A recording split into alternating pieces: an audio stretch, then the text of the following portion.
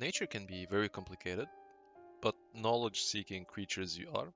We always tried our best to model certain natural events with mathematical equations.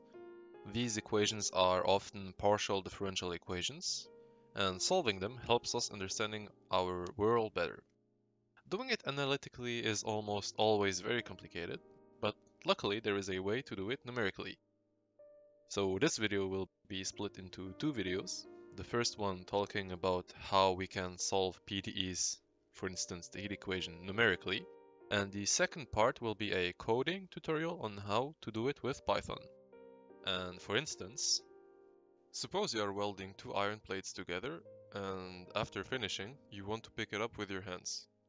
Silly indeed, but let's consider this practical example and say that intuitively you would hold the far end of the plate. As you might know, welded metal can get hot pretty fast, but the question is, how fast does it actually get hot? Well, to know whether you would burn your hands or not. Since there is an evident symmetry, let's only consider just one plate. Let's assume for the sake of simplicity that the welding flame is initially distributed across the line connecting the two plates. Let's also suppose that your hand's skin withstand up to 50 degrees Celsius before getting damaged. Alright, let's see how much time it takes before the held area reaches 50 degrees, characterized with some heat propagation rate, which we will discuss about later on.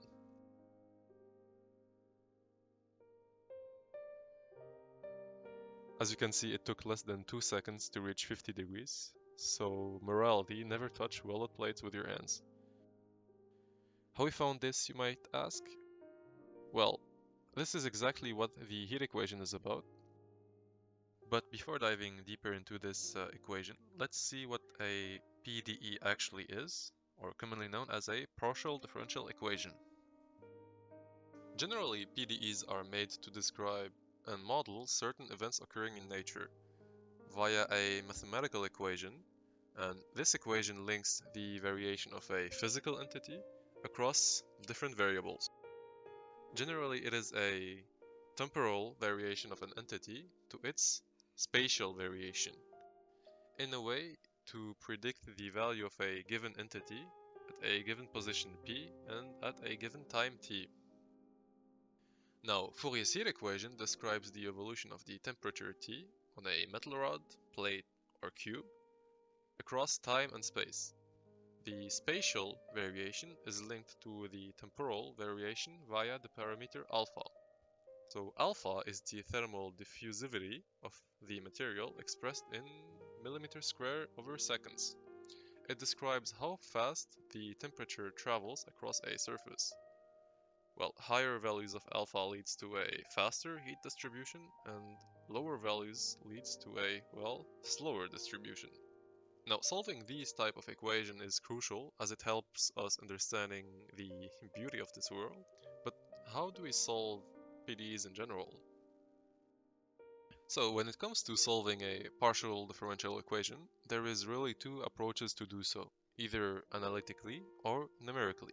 The methods used to solve a equation analytically really depends on the studied problem, the initial and boundary conditions, and so on. But generally there are 5 ways to do so.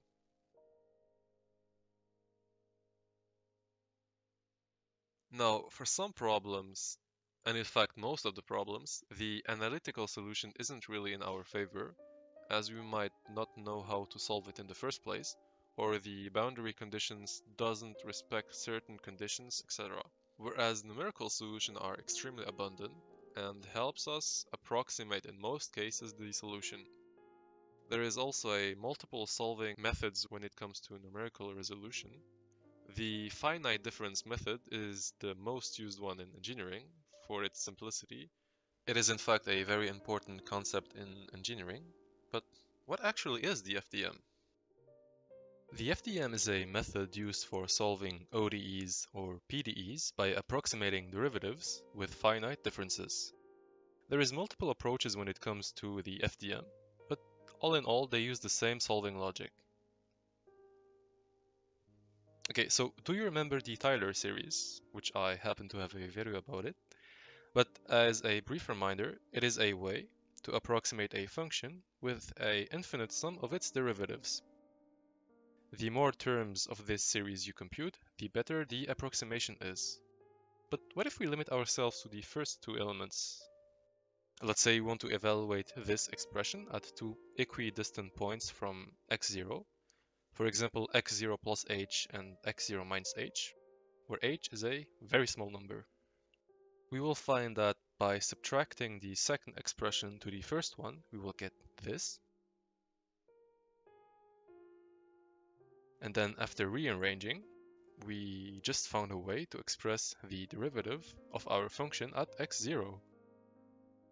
There is also a small note where, depending on the 2 points you choose to express the derivative, there is 3 possible approaches: the central, forward, and backwards differentiation.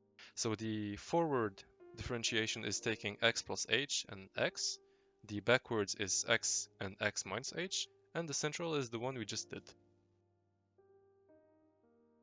To really understand and appreciate what is happening, let's look at the central differentiation in a graphical way. Let's consider some random function f that we want to evaluate its derivative at x equals 8. Analytically, it's pretty obvious, doing it the classical way, and lo and behold, we will find 2.7.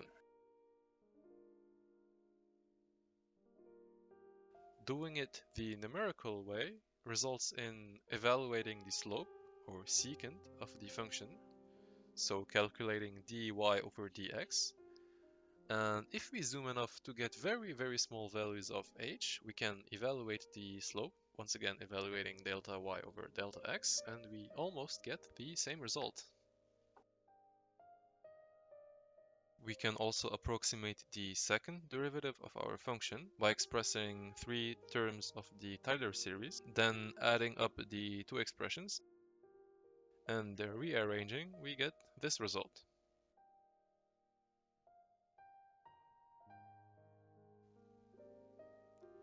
Of course, the work remains the same for higher order derivatives. Now, let's keep in mind the first 2 derivative expressions and take a look at the heat equation once again. You can notice that our function t is a 4-variable function, but for simplicity, let's only consider the variation across x and t. Know that the Taylor series can be expressed for a multivariable function, where instead of computing fa, you compute f of a1, a2, and a3, and so on for each variable, and then instead of computing only df over dx at a times x minus a, you compute this. Now we want to find a way to express the time derivative of the temperature and the second x derivative of it. So let's adapt this series to our function t. As we did previously, we want to express this expression at 2 points, but in this case it is 2D coordinate points. So the remaining question is, how do we choose the correct values for a1, b1, and a2, b2?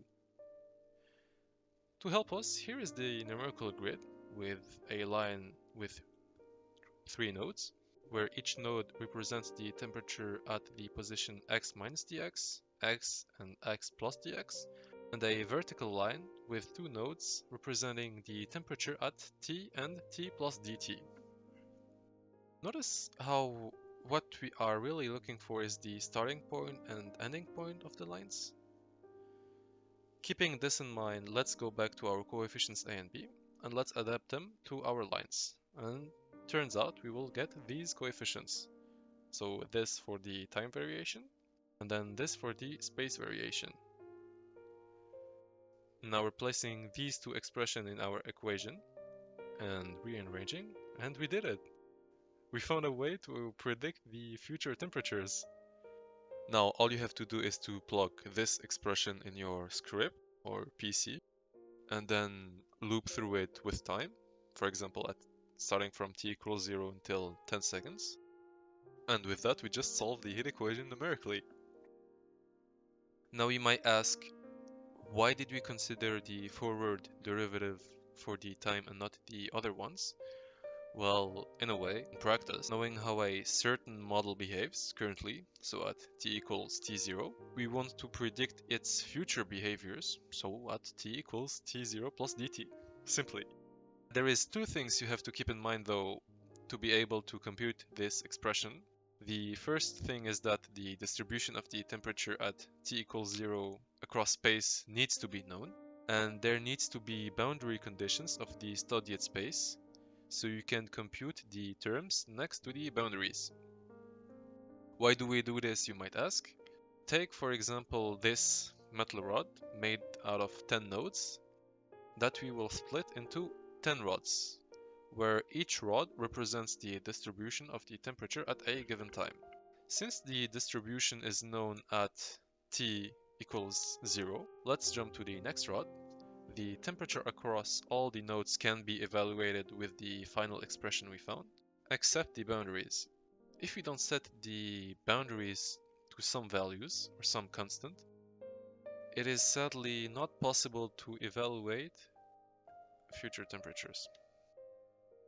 Though this is not a very big problem, because you can still set the boundaries to some function changing with time. For example, at t equals 0, the boundaries are 20 degrees Celsius, and then at 2 seconds they are equal to 60 degrees Celsius, and then until 10 seconds they will be equal to 100 degrees Celsius, for example. So, with this, this video comes to an end. Let me know if you want to see more videos like this, of this style, and if it was useful, leave a like and maybe share the video if you enjoyed the content. This motivates me tremendously to keep going. And on this note, thank you and have a wonderful day.